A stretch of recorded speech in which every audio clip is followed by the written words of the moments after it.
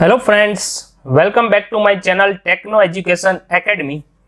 In this video lecture, we will discuss what is high pressure boiler, what are the unique features of high pressure boiler and what are the advantages of high pressure boiler. First of all, what is boiler?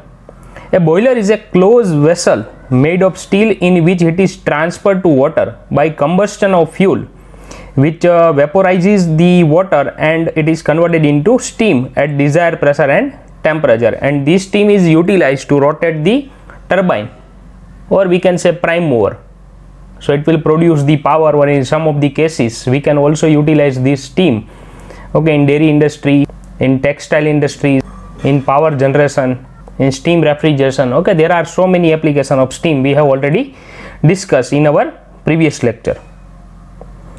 The boiler which generates the steam below 80 bar pressure is called low pressure boiler, whereas boiler which generates the steam at 80 bar pressure and above 80 bar pressure, it is called high pressure boiler. Modern high pressure water tube boilers are used for power generation with steam capacities of about 30 to 650 tons per hour and above, with pressure up to 160 bar and maximum steam temperature of about 540 degrees Celsius. The different types of modern high pressure boilers are Lamount boiler, Benson boiler, Loeffler boiler, Schmidt Hartmann boiler and Velox boiler. In our next video lecture we will discuss high pressure boiler one by one. What are the unique features of high pressure boiler? The first feature is method of water circulation. The water circulated in the boiler may be natural circulation due to density difference between hot and cold water, or may have forced circulation caused by a centrifugal pump. As the boiler pressure increases, the pressure difference causing the natural flow of water decreases and becomes zero at the critical pressure of steam. The critical pressure of steam, as we know, that 221 bar, because at this pressure the density of steam and water is same, means there is no any difference of densities, so natural circulation ceases, or we can say natural circulation stop. So use of natural circulation is limited to subcritical boiler up to 140 bar pressure, and use of forced circulation becomes necessary for critical and supercritical boilers. So the heat transfer rate is increased due to the use of high water velocity in forced circulation. Considerable increase in pressure can be produced by use of small diameter tubes in the boiler. So this is the unique feature of the boiler, forced circulation. The second feature, arrangement of tubing and drum. In a water tube boilers, if the flow takes place through one continuous tube, large pressure drop take place due to friction. If the water tubes are arranged in parallel, the pressure losses due to friction is reduced considerably and it provides better control over the quality of the steam. High pressure boilers use very small size drum, and in supercritical boilers drum is completely absent, or we can say removed.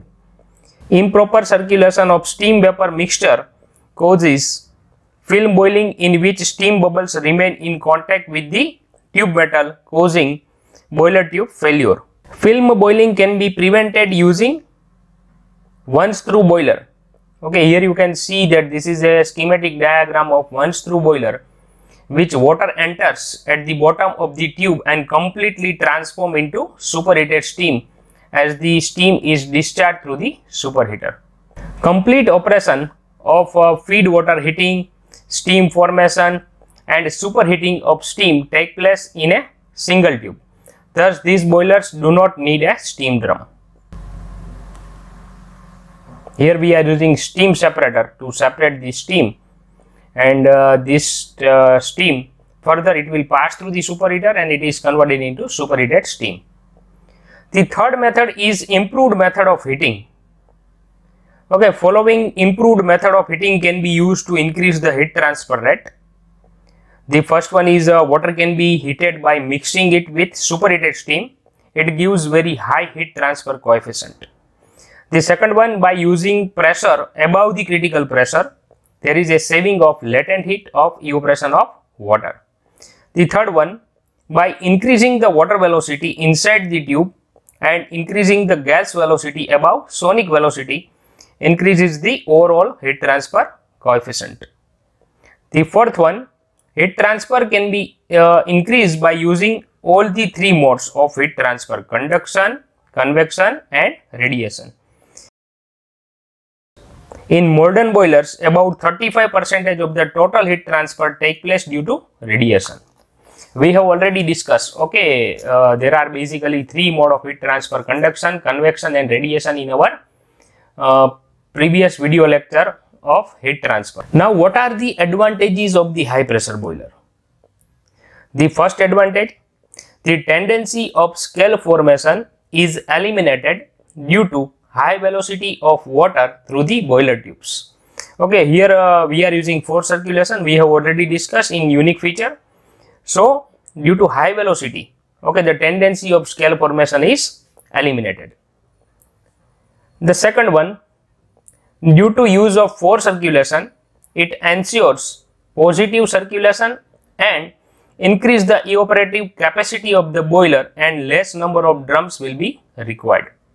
The third advantage, the rate of firing of fuel and hence the rate of heat release is increased as a pressurized combustion is used. Another advantage, small size and lightweight tubes with better heat transfer arrangement, or we can say heat transfer surface area arrangement. It makes the unit compact, occupy less space and also reduces the cost of the equipment. The next advantage, all the parts are uniformly heated. Therefore, danger of overheating and thermal stresses are reduced. Next advantage, the differential expansion is reduced due to uniform temperature, and this reduces possibility of gas and air leakages. Due to the use of forced circulation, there is a greater flexibility in the component of arrangement, as they can be arranged horizontally, as high head required for natural circulation is eliminated. The next advantage, steam can be raised quickly to meet the variable load requirement. Okay, so it will fulfill the demand, okay, whenever it is required. By use of high pressure and high temperature steam, the output of the turbine increases and hence the efficiency of the plant is increased up to 40 to 42%. A very rapid start from cold is possible if external supply of power is available. So these all are the advantages of the high pressure boiler. So in next video lecture we will discuss lav mount boiler. I hope this content it will be helpful to you. If you would like to watch this type of more technical videos, then please subscribe our channel and also share with your friends. Thank you friends.